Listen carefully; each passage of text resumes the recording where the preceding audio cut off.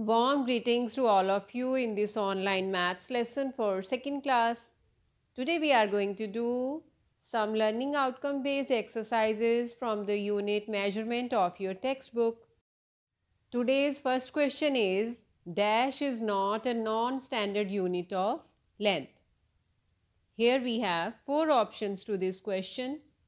Option A is handspan. Option B is footsteps. Option C is fingers. And option D is inches. Let's understand the difference between the standard and non-standard units of measurement. Standard units are those that don't change with time, place or person. And the non-standard units are those that change with time, place or person. Now let's move to the options and check all these options. Option A is a handspan. Here we have an example of a handspan. We know that we can't correctly measure length with handspan. Everyone has a different length of his hands. So the handspan changes from person to person. Measurement is not same with different hands. So it is a non-standard unit. Next one is footsteps. Footsteps are also not same as others' footsteps. So it is also a non-standard unit. Third is fingers. Our fingers are not always equal to length of others. So it is also a non-standard unit of length. Option C is inches. You can see we can correctly measure length with inches. Inch doesn't change from person to person. So it is a standard unit and it is not a non-standard unit of measurement. So option D, inch is the correct option and we put a tick mark here. Our second question is, which of these can measure the weight of a watermelon? Here we have four options. Option A is a liter or a can. Option B is a scale or a ruler. Option C is a weighing balance. And option D is a handspan or a hand's length. Let's find out which of these is used to measure the weight of a watermelon. Here we have a picture of a watermelon.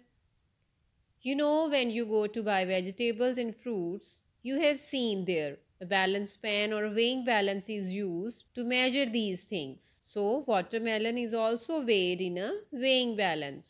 Option C, weighing balance is the correct option here and we put a tick mark at option C. Question number third is, you have a 6 centimeter long stick. It breaks at 2 centimeter. Is its length increased or decreased now?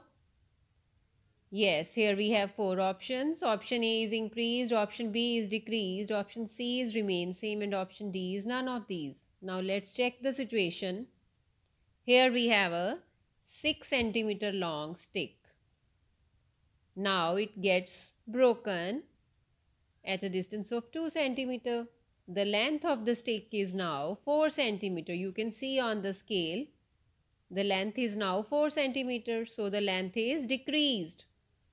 Option B, decreases, is the right option here and we will put a tick mark at option B. Fourth question for today's lesson is, which one is the lightest? Here we have four options. Option A is a ball, option B is a brick, option C is a cricket bat and option D is a feather. You know kids, the feather is the lightest thing. It has very less weight. So option D, feather, is the right option and we put a tick mark there. Now it's homework time kids. You have to revise all these MCQs at your home. We have one more MCQ as your homework and the question is, which utensil can hold maximum water? The four options are, option A is a cup, option B is a glass, option C is a spoon and option D is a bucket. You have to think and tick mark the right option. Stay tuned to your online studies. Take care of your health. Goodbye. Thanks.